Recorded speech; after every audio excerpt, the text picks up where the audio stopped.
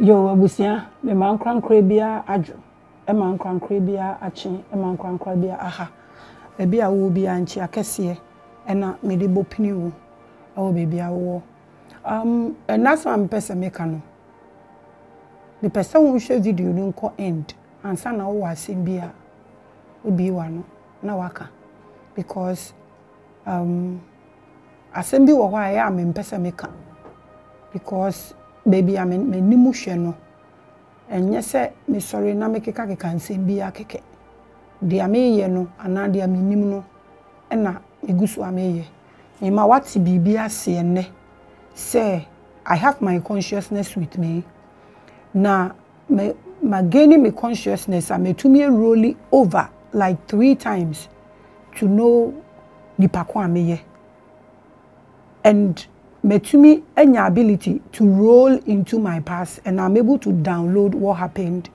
and I'm able to know they happened to me. I catch me really one back who I was and back again who I was. So sometimes no don't see me as your competition because say we are a spiritual person now only me ni competition. Because want to me pony me in your competition because me share content and I mean tone content and I mean share views and so I'm creating content to create a greater impact into my people or my country or my continent. They are my aye rolling over 4 times and then I made to us so. Now no, I'm so focused that I would want to end well and go. I don't want to go without ending. Not my sign really ababak. So when I'm talking, I'm not talking to the mass product. I'm talking to the chosen ones, those who can help this generation. Me man krankwe bia kwa babium, and there. Me kwa koka asema eso na minya na nka me nka ho asem ba ye na ye binum se sebe obi nim ne oye na oye enti and then I'm going to talk about gayism and lesbianism and asem na me ka no my title no say the gay music silencing our giant. The gay music silencing our giant. Na eya na eye nkrofo se eye book na me reading this message na nkenye ha na ese me kan wo kai se me ye wo the Daka studio ho ba me tu kwan e ba ya ni na bre e wo me ho kakra so I decided to sit here and do it enti enye book eye A4 sheet but sometimes when I'm talking they write it because us shift here na wo babaka na ebi wo na wo rafi nti wunye obi a omo chro at the mouth tie when they say gayism ubisa empanimfo akesefo say adenti na gayism no enye adenti na lesbianism eye evil they are not able to say anything eye bone no mo use Sodom and Gomorrah ni ade na okasa ye bone a bone ye den bone ye ade a eprawo na eprawo neighbor and now going against the law emra ye shema onipa eni obi se wokọ bosom so a ye shemra ma wo ne bosom no se wo sum nyame a ye mra between wo ne law between wo ne God no nti no onipa take ne nkwa ye se wa ye bone atie nyankopon ye se obi eye ne yongo bone a o se ye se we break law ana eno ne ma ye friend sin nti sin is about hurting yourself or hurting your neighbor nti what make lesbianism and homosexualism no sinful if ade anipa na ye no ompra obi a what makes it sinful eno ye one mo am say eye bone no me say se unhwe video no nko end don't comment because video we as a comment be anywhere be ye free enti what makes it sinful say ye to me explain de bi a wo ye no make a greater point for akolakra sebe na adwene wo form as low as 5 years ni tiewa obehunu ya wo pesa wo ka and that's what I'm going to do today the entire Africans eti gayism till lesbianism omo vibrating din was so no. Nobody is been able to give out this mystery, and that's what I'm going to do today. I didn't want to, but sometimes people make me feel I don't know anything because I'm not me nkosia dukubi and I mean ye me hu na me hu nye basa and I mean by and I mean be can say me to me too nipetinti. You think I'm a joker. I'm not a toothless bulldog. Me pesa wote say asem we ase. I'm just a mother. Like I said, I know where I was, what I was till now. So I'm so focused that I do not allow certain things to get through to me. Say you say me your bar ma killing me emotions. Intino, don't try to think what you are thinking. And I am say I'm the mother of all spiritual platform. I am the you can't say those things. And ajo omu only authorities no will come for you if you are not what you are saying. So I want you to look at me critically. If you have baby awuko ebusa, konako busa genuine person, omunim no, omunim. Me pese utie sa video we here. I don't know whether it's going to be the longest video or the shortest video, but I'll make sure say me no as straight as it is.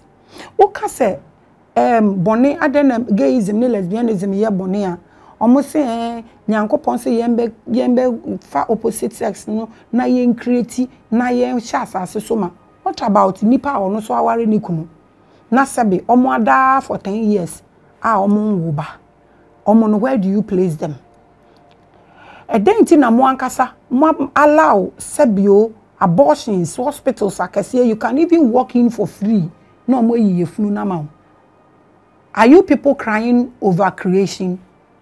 Why are you people doing a lot of things to prevent pregnancy from coming? Are you people interested in creating or increasing or filling the earth? Gayism, lesbianism, if that is the case, and and sasa moye abortion, esa mo si anokwan, sasa mo no hwe so say mo ma yefunu ba nti so bi so ware obi no ne na wa yenkokunu ana yenko hange no.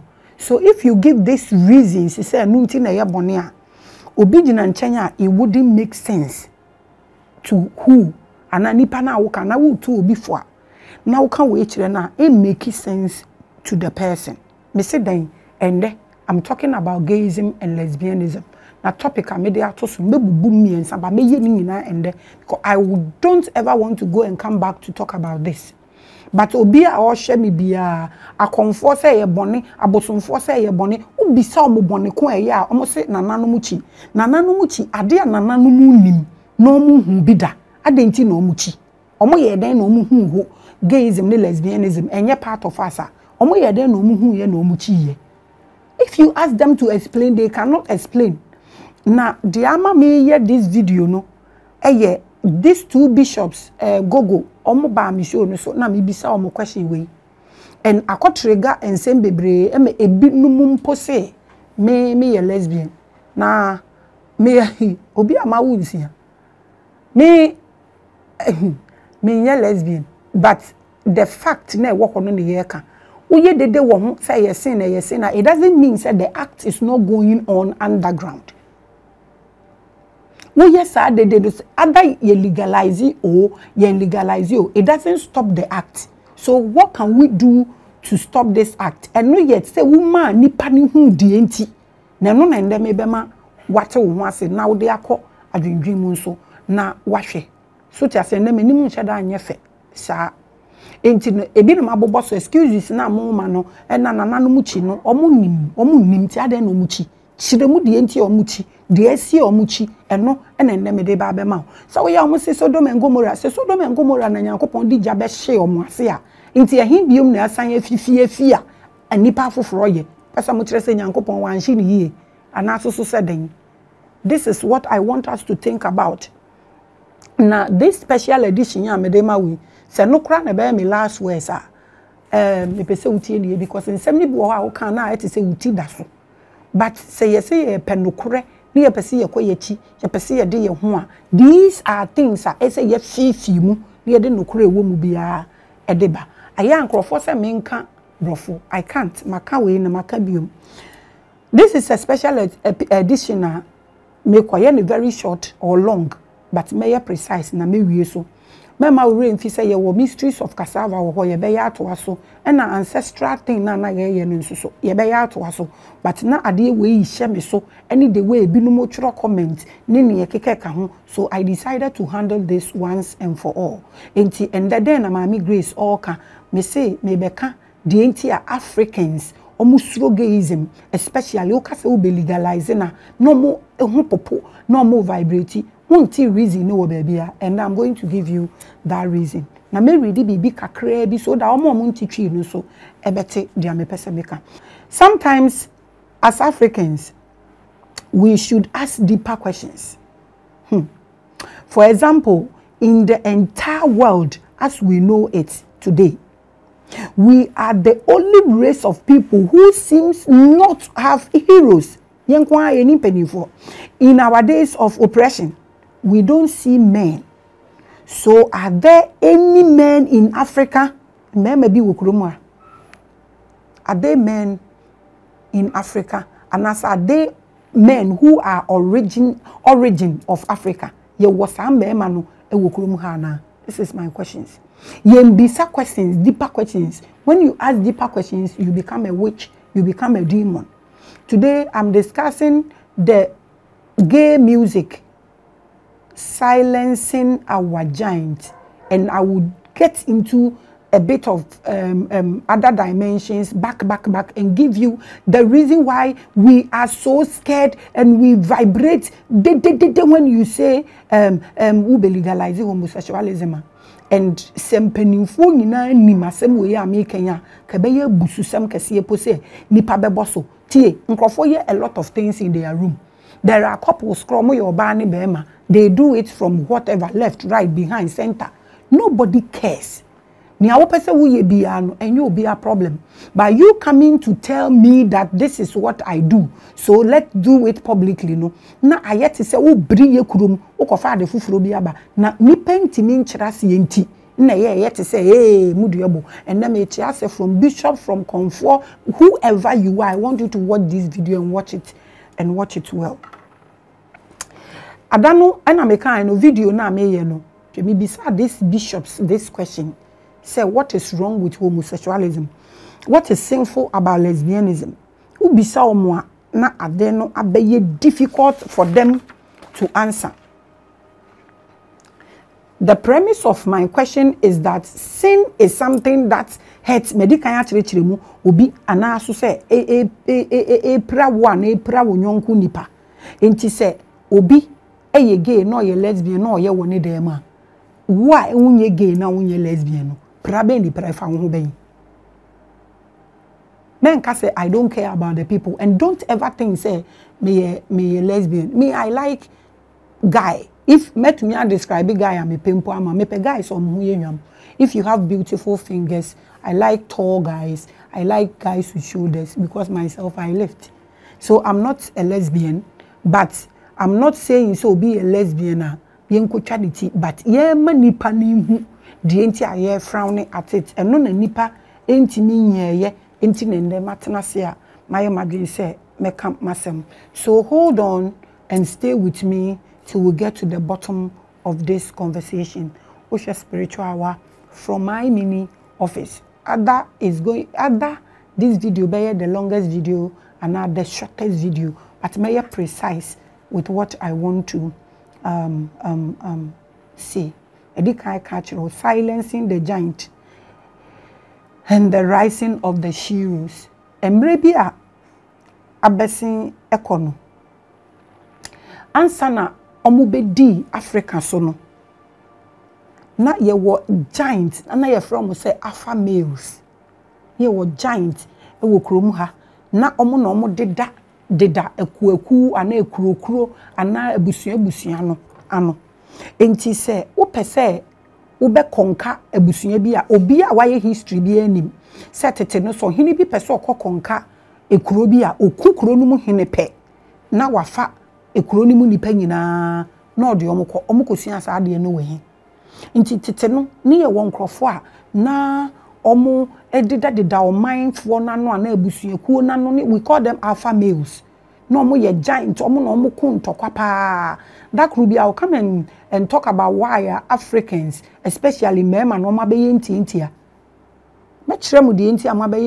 Because I have realized that people don't want to get into things. But said I can't read it so that my viewers now want to almost better say because be and to me before the many conquests, Africa had giant and influential leaders. And a medical can call alpha males. They almost lead every clan, every village. You cannot win over any prehistoric Africa state without going through stiff neck opposition from various alpha male leaders. Ni ye won penifo and Americano se wo be di kuro ni so ade wakum enkrofo no baby a wo wa wo hwe me bia when they talk about slave trader because ye ni records because ye ni to say ntini ye feel say eyetra eyaseme mu odin eniama koso enu ti na make say wonya abrochire te hwe na watumi atodan te hwa respect your ancestors because who are you to go and to take white vicinities no petumi testify say still you people are being ignored muye ejuma they don't recognize you people eniama akoso boni bebre akoso ase say ye bedi akira ye be so better that ye ntumi mpo ntena wiase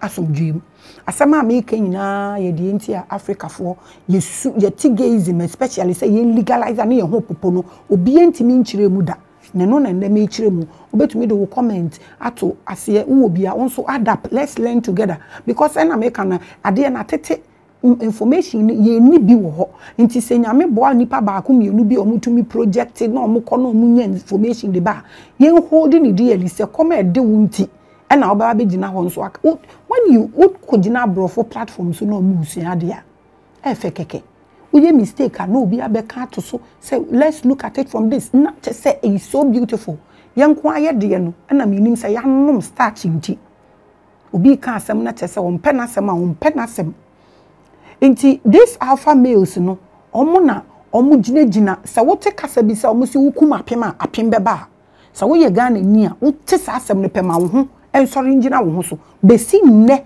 amene mo kase woni broni ka asem na mo agiu na wo don sabo wo kuku sempe na ne yam hyehye no adentia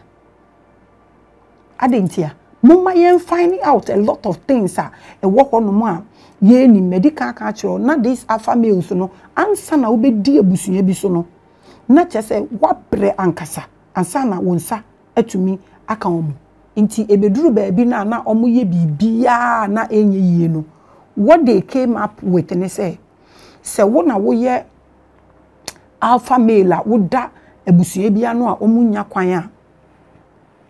kwan enche omo a de omo ye ne say mo a mo nkrofo ni bi na efra mu the goons so omunya the goons no ka omo ho a na alpha no a o da dom na no omo ache no because omo nya insiders aka omo ho so omo che na no omo di nipa na gina bonten na omo sodomize no ewo openly publicly inti sa omo ye ne sa na alpha na oye leader no odi obetumi di atoto ahemfo akese ewo kurom ha nyina so odi opa fabra dan fabra ministers ne ayi omo na omo de da ya nti ebetumi akasa omo na omo ye alpha males enti se omo so minister mu na omo de na gina mu nyina mu anim omo so wo hini mu ohini kase bi a wonim bi afa na example na omo de na gina nipa na anim na omo sodomize na omo humiliate no to the highest level na ekuro no ana clan no ana village ni na fie bi abeto omo so adentia because omo jefo na yegu no ho anim ase poto sa no na tie Africans are born spiritual people enti saade ne se koso pe na ekum honhom enti na alpha males ni bi wo kwa ye sodomize omo wie mpo a omo kwa na omo akoku omo ho because humiliation no is just too much for them afema mi read kakra na omo ntitwi no na omo afanisa before the West had an uninterrupted slavery system that moved to colonization and now neocolonialism no They used cruel and dehumanizing tactics that have established a dark memory in the DNA of every black person across the globe. We na mpesa wote ase eniyama koso na ye ni history no wo ho enti untumi mpo entimi nte ase na this revelation ya me ne wo share no endei. I don't want to be emotional. Embre omo ba ha no ekwan omo de ye alpha males no fa so empanimfo a no omo de da ya no ebinum abre o ebinum abre papa na nkrofo no omo enya na easy nti wo wanya advantage na utu wo sesi na wo ye free no so wuntumi nya hwe na wuntumi explain ni ama generation na eba na nti ase na wugina ho na bibia na the Bible na explain bibia na ye sinful so a wuntumi explain a enye dede mumma ye mra fom na ebinum de omomoje ebetwa so akwa yenso yentimi fa ye nyansa na ye sika enfam prepare grounds ne ma nkola no na nkola ni ntumi ndi omo ma wo ba ne ntia sa afie no ewo wudi ye nemu ade nti na wo so wonye lesbian obi ye gayism ade na wonye bi na how ye wam robe so ha wonya am roba wako demonstration ye tia omo na ye woni ama bebre wo ha omo ye wo krom a wonye bi but you don't care nya wo problem nti so bi woni dem na nka oya ade a wunhu a efa ho ma omo ka wa bontempe na ye ho popo ye de fie na wo ye din na mu no na trigger na what I feel ne say ye mamofra ne nti ase ne say se ekoba ne say sa ade we wo ya ebe dehumanize o na ama male gene na ubema wo yo no afiri wo ho na mema ne firi ho no mumpo a ema ne so omo ntrase they will fight sa asem we nya de ye gina public ni ye ka etiti ye ni hu na ye sinful na wo make noise about it ni de keke ka ho e yade a fraternities ni nyina munchichem na munfantina dem obatan bia munye programs a muka wo dem e kire mumba komo vibrate wo so wa bonten na aye kese the other day na me ka se dana maame ne ba Ghana no se na minya opportunity ana me so minya privilege se mi nko bisa na sem ana me nko negotiate bibia na nka me negotiate bibi kese pa because ade be na nka me negotiate nka de me negotiate say 1 mile obi a obetu ka bia ye pe hospital wo if that's what they want us to do 1 mile be a be drive car bia ye pe hospital wo adentia because ye ha malaria kora no omo ma wo kora ko hospital mo de da fom enti ye ntumi nhwa malaria wa ha ne ye kofa sa de we ba ye nso ye do ye ma obe ye bia amfa homa nto ne minim na emum ni safety here nti se no na mo pese ye dia ka sa amre yo mo de pressure etu yesu na nka ya negotiate hospital ne ya nkasa ya cheche abusuan ni mu nketenkete ne ye mma na kasa wo dem ka de american ye mbeka no wa ha se de american asori bia ti mi ka ne de a e ka kire ne nkrofo a but osofo no nim we e no wakoka don't come and tell me Jesus is enough. Don't come and tell me that ko wa ma unyansa nti se wo ka we kira akola no no hu se colonization no a e ba ye so no we nyina ka hu bia akola no beti ase hu se afei na che se colonization ni na e ba in a polished manner hwe ba bia yati bibia ha mewo enti no nyansa kwan bi so na yedi agora omo be hye yase nyina afiri ha nti men allow we osofo na wo asore a na wunhu abortion say ye sinful na wunhu sade a ye di prevent pregnancy ye sinful. Don't stand anywhere and say homosexualism and lesbianism is sinful. Explain better that it is a fear that is in our DNA. Nti ye komo a ye nanano mo omu omo ye dehumanize omo hangi omo nya kwan tonto because obatan bia woni ba o person ton ne nkwa ansa na ya be dehumanize no abe sodomize no woni pa anim na onipa na koku ne ho. This is what happened.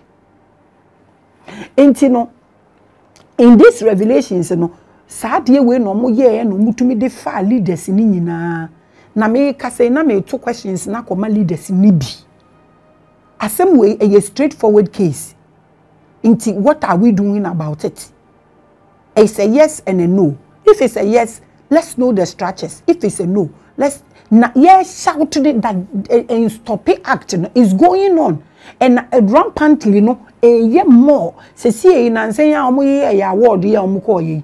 so we will be a sebio wadwen wo fom no wadwen mu do a wo be hu the way boys no and guys na stars na men na started dressing aye so alarmed na che say wo noise na wo make no wano na enye gun nti don't be doing ho. Let people see the sense in what you are telling them. Say mamunye say na you taking it from the grassroots ni enfambra soro nti say we leader we pope we bishop we hwana we African black na we Ghana ni no fa sama me ke fa kwa adwendwem de enti a yesuro so much no what they put our alpha males no through sodomizing omo publicly humiliating omo enya akwan colonize yen sa fie no na wo DNA mu no so won sa wote ya na wo ye machine obi meye obi niam bebre boni bebre na nkrofo ya enfa wo no enso oyemu nchichu ba we obi atia na obi aho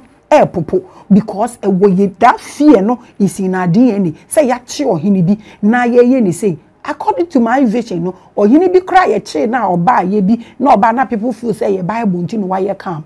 They sodomize them just to silence them. They make them miserable. They make them lose focus. Just why you dehumanize you. To say who ye nipa and no ne wo Africa for mo e ye hu nti all the leaders no. Se moon to me my huni away anima, then I believe you've been sodomized. Yes. Se we leaders ni ebi, misi ebi. Na se edru baby I say to me who say we African, that fear ne wo blood ni mu no e shake you na to me nkasa. Na to me en huni awonya means you've been dehumanized. You sodomized. Inti na to me enkasa no inti no because of this alpha male no ye capture omo publicly na ye dehumanize omo sodomize omo na omo di ayam hihie ne ade edi kuku omo no omo ho no saa fear no ene wo Africans ye musesi a wonim se ade we si ye koso ama ebeduru ba bi no na afa de emema ni nyina asa because obi awo ne ba na oyo be ma no hu se ne ho ode a o professor obeton no they are slavery nimu than so bejan because they will come and dehumanize the person or sodomize no ama wakoku ne ho nti no omunya kwan na nkrofo no ekosa na fe maybe se de aye die ade se ye sore na yegina ye nan so eno na ma ye de benya alpha female warriors and I will mention a few names and my dika catch so we share video we ko awie ya na wa ma wadwene no akọ anim and we a spiritual person a dream video we ni nsema America no ho hwe kwa awieye na san hwe na dream nsema America no ho na deduce na who I am na know say me I'm not your competition. You cannot compete me with anything because I'm not looking for anything. I'm rather finishing my course on earth. Afei mama me kan kakra na omo ntitwi no so ntie. This demonizing exercise creating a sudden weakness in all societies on the continent. Most alpha males committed suicide. Legend says this practice later gave way to radical alpha female warriors like the Agoji of Dahomey Kingdom, now Benin, in the 17th centuries. I want you to listen to these things very well. We visited the place. I personally visited the place. King Gezo and King Nyele. Omo time no and as a queen way Agoje ne baye and obe sorry because ne mema ni na asa. Nti afei in the 17th century no and a man sorry ye say omo be try so omo be ye bibi. Wo yo ba wo ho ofe. E de na wo de ye you hate everybody. You are so bitter of a woman. You are so jealous. We your ba na wo ho ofe. Na wo nim nyansa. Wo di boni pa chi dom. De mema nye no eno na wutimi ye. Na nye sa wo ye jealous about your fellow people. Nti oba we ene sorry ye waka. Se mema na sa ono obeye bibi medical bonidin acho mo friend na Agoji. Owo Dahomey now ye frɛ ho no Benin in the 17th centuries. And another one so ye frɛ ne Queen Nzinga Mbande, what in Idinda, Queen Nzinga, who was the ruler of Mbundu people in what is now Angola, who led in the 16th and the 17th century war. Sa oba no ono so ne picture na ewo ho no nti agoji a oye oba no na sorry because na be ma no ya ton mu nyina because wan kwa ye be sodomize wo na sa maami we so sorry ye na ono so be ye bi eto aso afa baby a ye dui na me pese wutie ni ye. If I tell you I'm not your competition, don't try it because there are things anu we into me nka. But ebinum a omo si omo practice spirituality ampa no omo hwa fom no omo nimi pako a obi ye. So tie me nti Queen Nani sang Maame enu betwa mu no na Queen Nani also a female slave from Ghana ofiri yekuru mu ha ya Queen Nani betumi Google about no informations ni bebre na make no eni internet no so eni ho you have to go through a lot to get through to these informations and make no projecting those who are able to project and panel discover they are able to roll back and get these informations for all of us. Nti sa Queen Nani we no ono mamen kan no moment na me wi amato me bo akire. Queen Nani, also a female slave from Ghana, led an attack on her slave ship on the way and freed over 800 people. She ruled Jamaica from the 17th century to 18th century. And of course, you can also talk about Yasantua, who also stood and fought for her country. Uyoba, eden awoye. Yeni abreni yete hano. Medika kato say the spirituality line na mimi yen obiye ni wa one me nam line so. Mimi obiya need the same line. Me mami nye wo competition in any way. I am not you. You can never be me. Onipa baako na ono ni way no enam me kwan so kakra nso numpo ni way ni different. Quotation master is waking entities. Quotation master is waking deities and their keke kan. Ono na minim so okita bibi WR ne line so W like oh waking bibi wo ho. I am waking every soul. I am waking every spirit. I am putting consciousness in everybody. I say I am the mother of all spiritual platform. It's not bragging. I am the power source. Obi o tap into it biya no e discover no ho no we hu the ordene babeye to save the next generation that are coming. So menya wo competition in any way. So this Queen Nani ono so ye Ghana ni otumi je nkrofo 800 e wo ship na e de omo ya ton omo na e de omo ko no ibisaw wo ye oba wano ate unim kasa e de na wo hwehwe we bie WhatsApp group platforms and me and am here with discussion. Woe unto you. Woe unto you.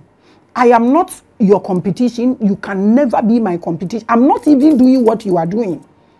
I have my line, I have my way, I have my mission, I am in my plan, and I am investing. So don't see me as your competition. Now, medika aka ya santo anso so de e de achironti ma ne sore ye e na omo try say omo ye bibi abusua the gay frequency is now playing. To me the lesbianism whatever gay frequency no is now playing. Inti abusia, Africans are the only ones who do not know about this because they selectively choose to forget about this dehumanizing sin. So wo ka boni ana enu nie se waso hinemu e de na to abonten a ne mindful atwa ne ho ahia na nipa asoso ne mu ne ya sodomizing no publicly ya humiliating am ne honhom eja ne ho ade we sipe na honhom na firi mu nti honhom fo sunsumfo ana akonfo ne what have you for no mo so say omo emba no. This is why they are also saying this because when that thing happen na you be your time spirit nimpo doesn't want to have communicating with you na break it forth out of you until you the work no one say the work because the efficacy at the account until so say na nanom pair. This is the meaning. That is what you are not able to tell the children. Can we facture nkwala no say saade no esia eye bone kese a ema nipa dane bibi foforo ye nanom pen so na saa kwan no mudi binum fa mu a omo call under the slavery no. These countries no omo to me presse yen crofo no mo ye weak e mo to me yade a omo mpe e wo the west e hanom baby a ye we omo to me mia omoso e de this bone kese we baye e na omo de betwetwen ye nananum bebre e de koye nti anytime African ni e beti saa semi baby owo bia no na fear kese bi abeto me so because that fear no is in their DNA e wo ye DNA mu intima they are all ye nti ase say ade omude ye yen emre tintintintin a abesen ko no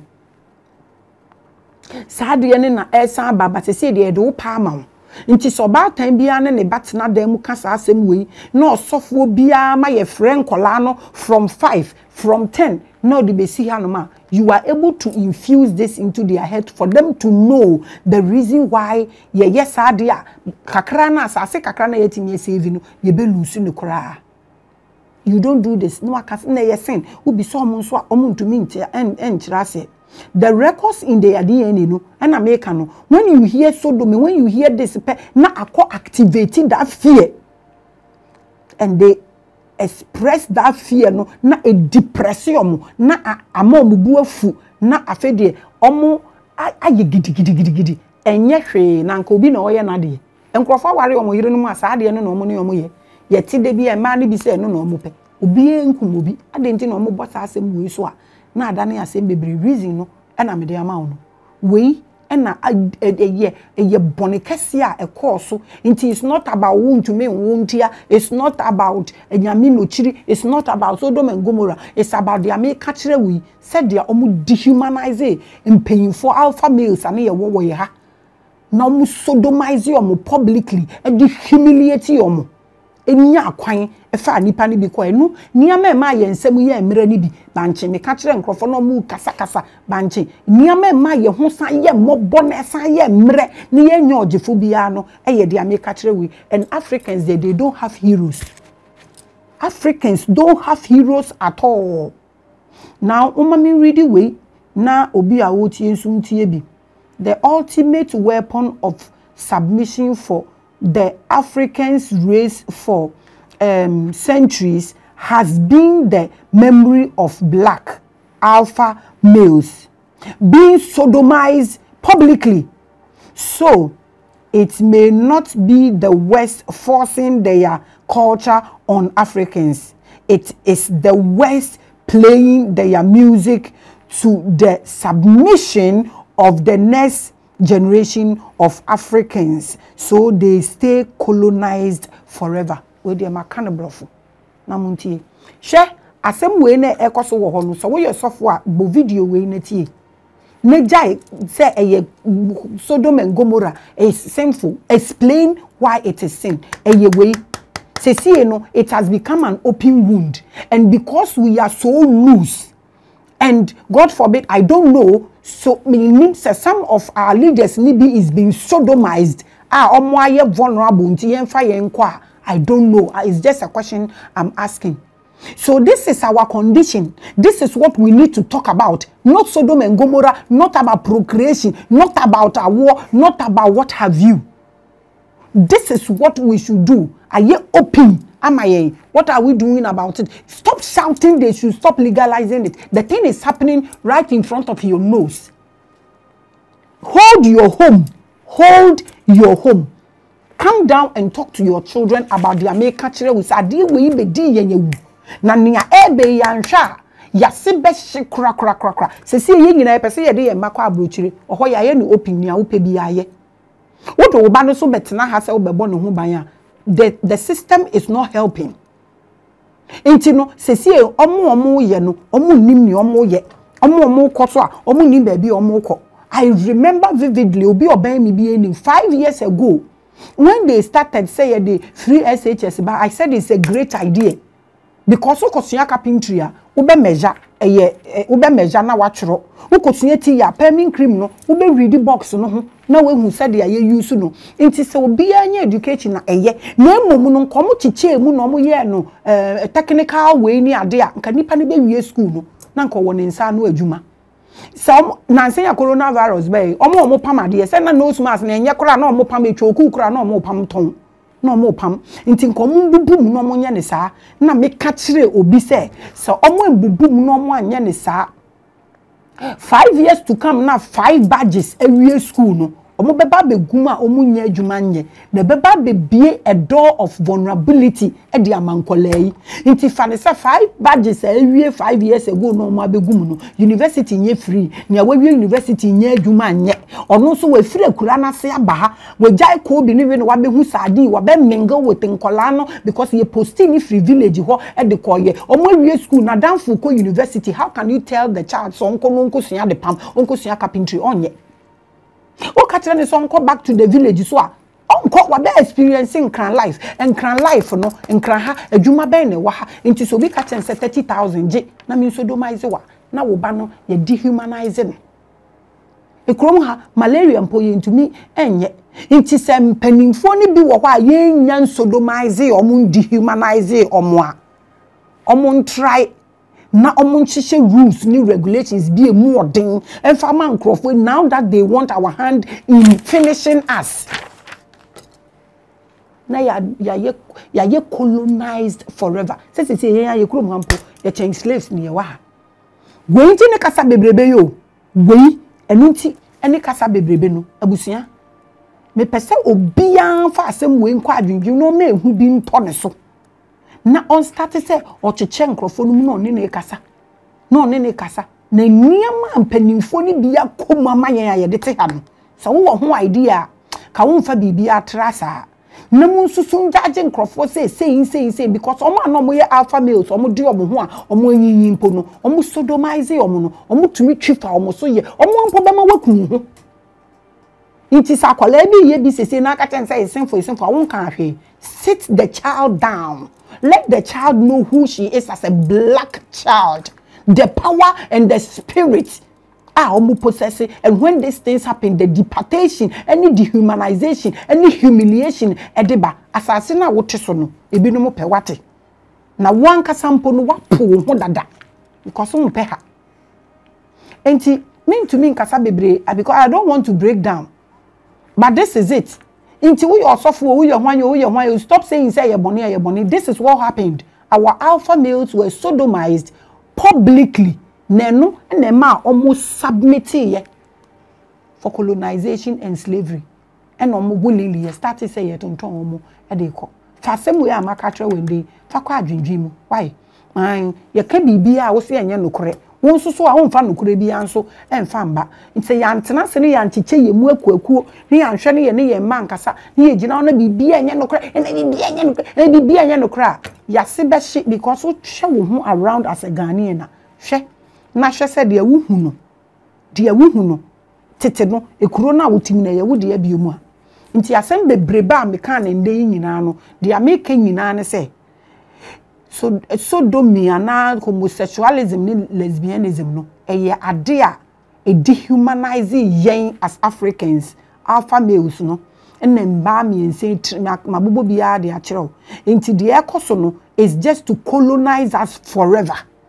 So leaders bia yen sodomize wo dada no so original wo na so we your ban so this is the time say we jai noise now we make it and submit o for her na submit it's all about marriage say aware na ye ade ehia e wo wi ase nyina and now just stop it. So omo can say what God has put together let no man put asender omo put to asender enye no na important. Let's save the land, let's save our land, let's save our generation, let's fight e bi mu wuye wo de wuye. You can invest and make sure that all this kind of information has gotten through to the kids so that when they are getting into anything or when they are giving free choices to make or better as my great grandmother father was dehumanized, I will not go like that. I will change the name and the face for them so they rest peacefully in their grave. My name is Maame Grace.